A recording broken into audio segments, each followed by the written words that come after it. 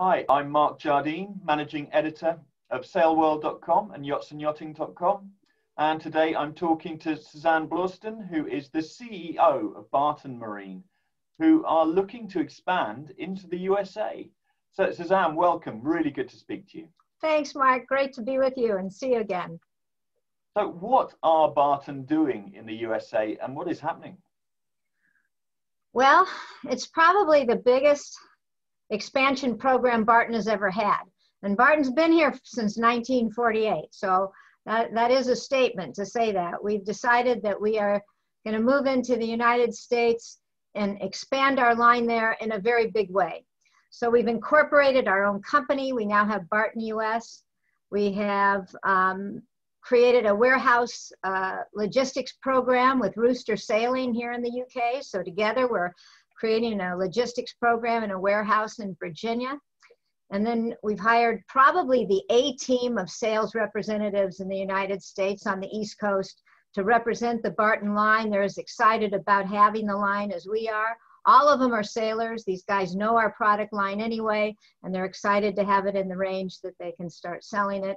And they're called Atlantic Marketing. And they're working very close with us to present these products throughout the United States. And then we also have hired a social media organization that's working with us now, along with our global media program, so that we'll have a lot of input into the USA immediately as soon as we launch in October. And then we have a new Barton catalog that's specific for the United States that we've invested in, and we've made sure that we take out all the metric and we've put in all of the imperial measurements and guides. And then we've also created a dedicated member of our staff to handle the US market, because the globe is getting bigger for us, and so we really need a specific person who's going to work with the business development there. So we've done everything we can to make this a success. We've decided, we've been in the United States for many, many decades, but in a small way, and we really have decided we're going to take the full range now and support the market. On the face of it, looking at the timing, some people may question why. So what has been the inspiration about expanding into the USA now? I don't know when the time is best to make an expansion program happen, Mark. All I know is that we feel there's a gap in the US market that we can fill. And that is to bring in a product that has great value, great quality, great performance, and sleek styling, and create a place for ourselves that we can prove responds to the market, from dinghies all the way up to 50-foot sailing yachts.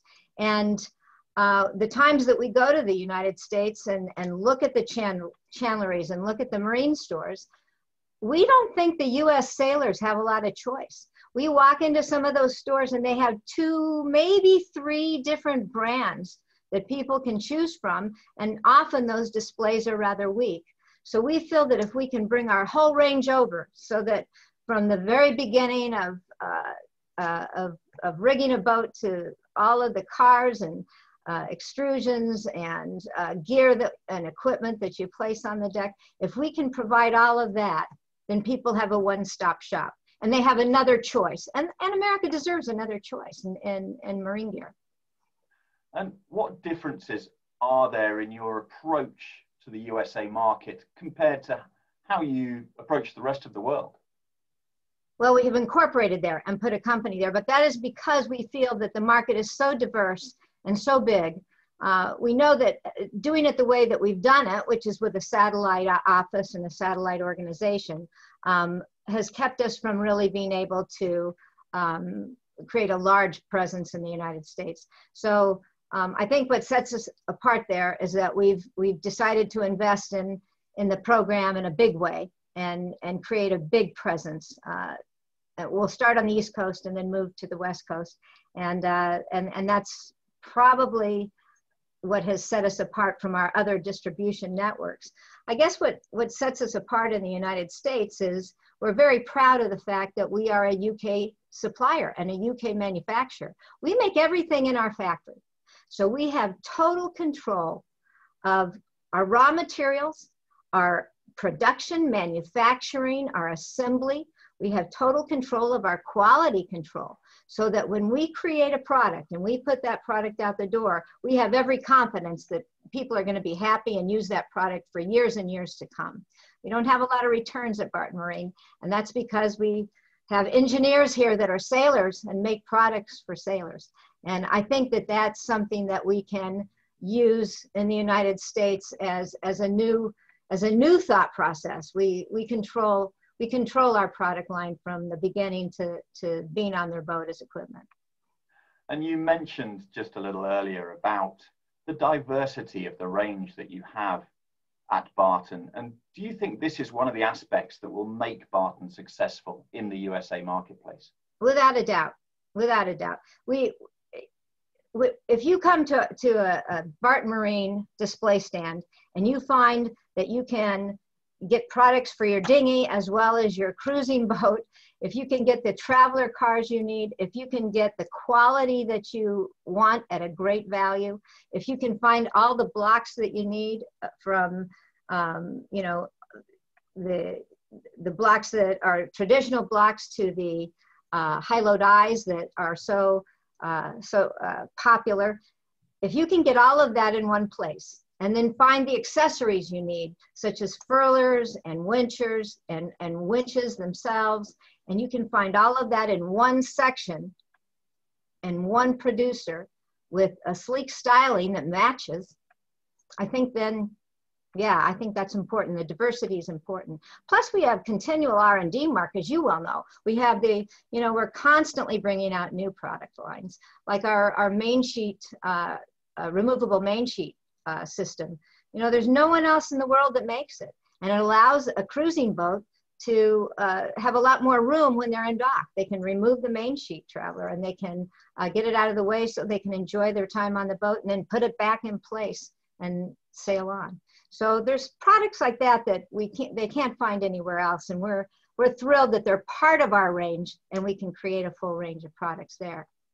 Well, having been to various boat shows and seen you on the stands, I'm always amazed by just the range of products. And then when you look at different classes, all the way from a cruising yacht, you see the Barton product ranges on there. And then on the international moths, you see your high-load thimbles on the international moths. And so you are covering off a huge range. So I'm not surprised to hear that you see as one of the big advantages.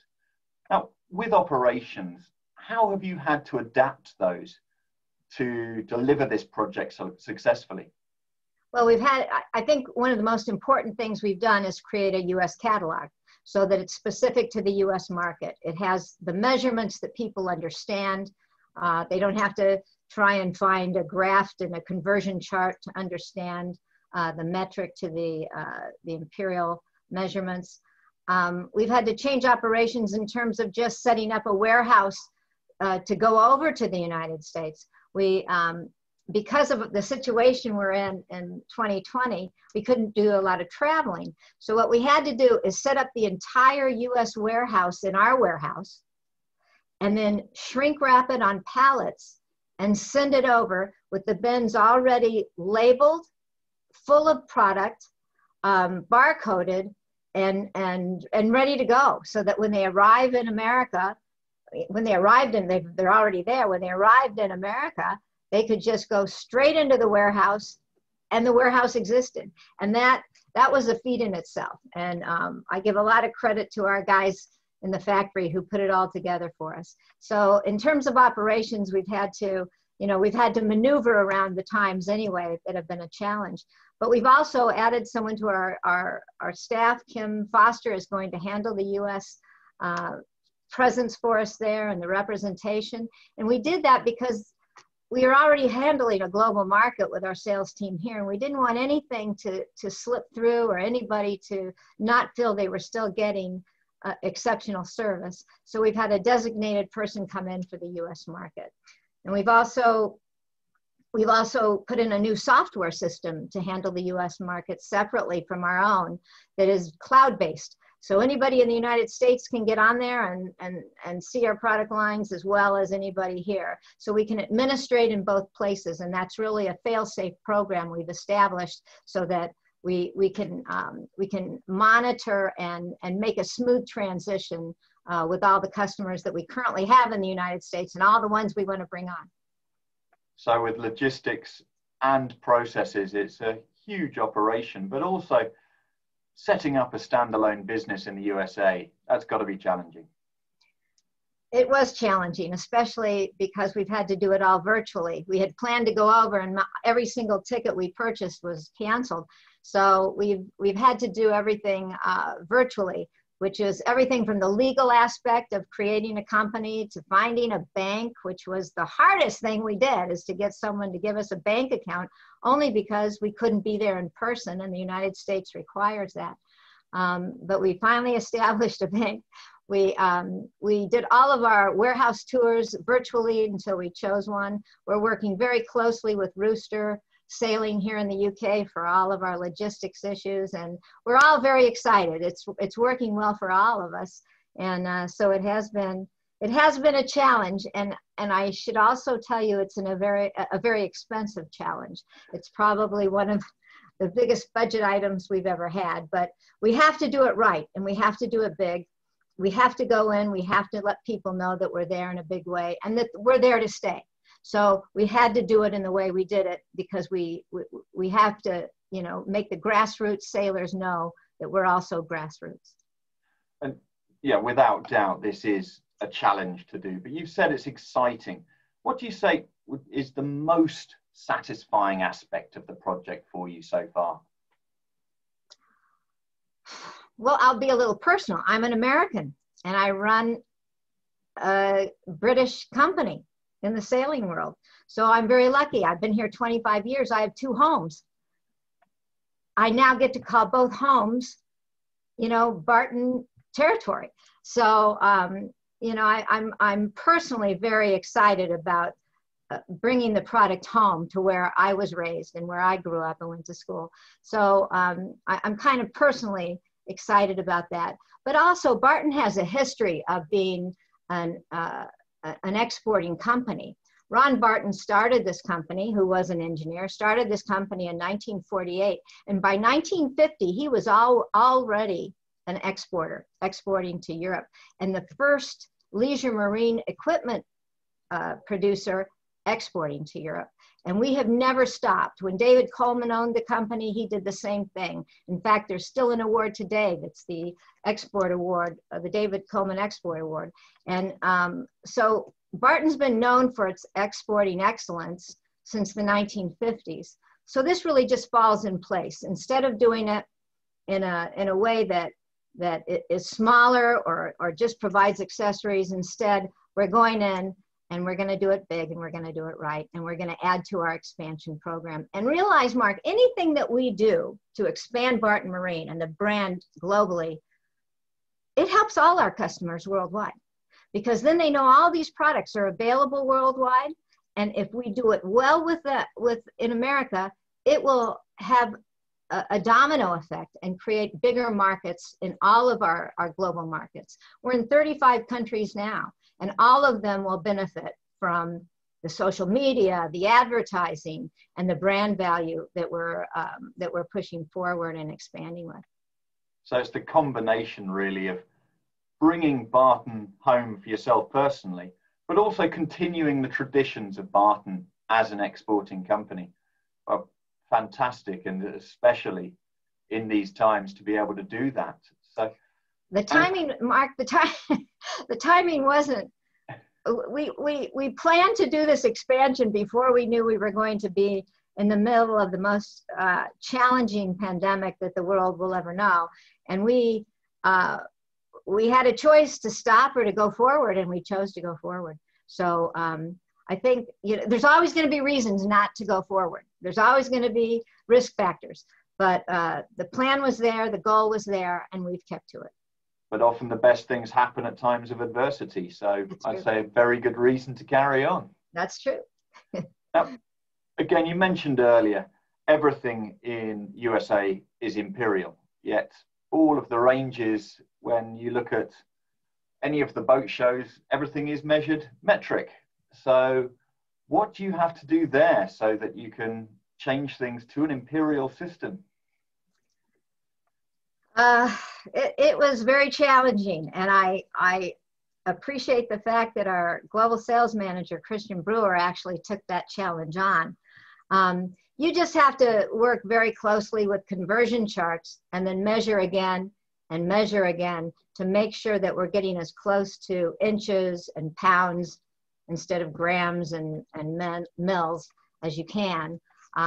We have both listed in the US catalog. So someone who's looking at our US catalog now will be able to see both measurement programs. So it gives them a value in terms of the metric system as well as the imperial system in America. But it was a big challenge. We had to proofread the US version of the catalog about 25 times to catch all the mistakes and clear them up. But it's what you have to do. And I think that our customers will be appreciative that we have gone to that extent so that there's a good rationale behind moving over to the US with metric products. And how will this change impact both the trade itself and boat owners in the USA? Well, again, I'm going to go back to that word choice. I think it's important that customers have a choice, that they can see designs that are different, they can see performance values that are different, and they can choose where they want to put their time and their money and their maintenance programs for their boats. For the trade, it can't be anything but good. Anytime that a store has an opportunity, a dealer has an opportunity to create a bigger assortment of products, a bigger presentation of products, it's always good. It's always an exceptional thing for the trade to present something new and to have new ideas, to bring new breath and new life into the equipment section of their store. I just have to believe that it's a good thing for them. And doing this as a businesswoman, you must have learned a huge amount along the way. What do you think you could share with other businesses who may be looking to do the same sort of thing? Well, ring fence a lot of money and get yourself a very good crew of people, because I sure didn't do this on my own. I think I was the passion behind it perhaps, but we have such a good crew of people at Barton Marine, all of whom are so excited to grow the market. And especially in such a challenging economic time, the fact that we're growing, we've had our best year ever last year. We're about to go, finish off another year. This year has been a little challenging, but we're still up at the top of our game. And I would just say, surround yourself with the best people and people who share your passion to grow and expand, and understand that that's the lifeblood of any manufacturer, is to grow and expand and to get more interest and passion in your line. So those are probably the two things: have lots of money and have really good people. Well, I've known one of your team, Christian Brewer, for 44 years, so and sailed with him for many, so I know you're surrounded by a good team. So I fully understand. Yeah, get a good crew around you is absolutely key. And have you received, or is there available any assistance from UK trade organisations for companies looking to expand overseas? There are, the DIT has been exceptional, and I have a special representative from the DIT. In fact, the new chair of the DIT came to visit us here at Barton Marine because he knew that we were actively involved in expansion programs. The DIT works from March 31st, their new year starts April 1st. And we received funding from the DIT in the form of grants for our operation when we initiated at the first of the year. But then it all fell through the first of the year because we used those grants. It was travel grants, and we used those grants to buy tickets and support our trips over to the US. And of course, they've all been canceled. And then the grant money itself disappeared because we weren't able to use it before the end of their financial year. So we're working again with the DIT to see if they can supply us with other grants. There's lots of grants available for specific things, but when you're working with a specific market, you need to find specific help. And for IT, there's grants for IT help, which we are taking advantage of. But most of the expansion grants are so that you have the income to go over to that market and explore it and start and initiate relationships. And I'm afraid that this year those plans didn't happen. Not exactly possible at the moment. No, that was part of our challenge, but we overcame it and kept going. And Suzanne, this is imminent now, the actual launch date. When are you actually officially launching in the USA? October 1st, a few days from now. We're going to be, we're going to go live with the website. The website's live now, but the order entry is live October 1st, and that's when we go live. And our Atlantic marketing team in the US has been exceptional. We've already had lots of meetings with customers there, and they're already touring in their trade show event. And they can't bring anybody into an event, so instead they're touring, and they have a big trailer that they've put all of their suppliers in, and Barton Marine is featured as their new supplier. So we've had lots of interest throughout the East Coast already, with new customers seeing Barton's line in full for the first time. And they are, and there's a lot of excitement, and I'm thrilled to tell you that a lot of it is for the classic boat owners too, because of our wooden block range. So apparently in America, we're going to make a big statement pretty quickly with the wooden block range, as well as our traditional range of blocks that we're so well known for. Well, Suzanne, a hugely exciting time for Barton, and superb to see a UK company expanding in this way, especially during this time. So Suzanne, many thanks indeed for your time, and really looking forward to seeing the future of Barton in the USA. We'll stay in touch, Mark. We'll let you know how we do. Fantastic. Great. Cheers. Thanks. Bye.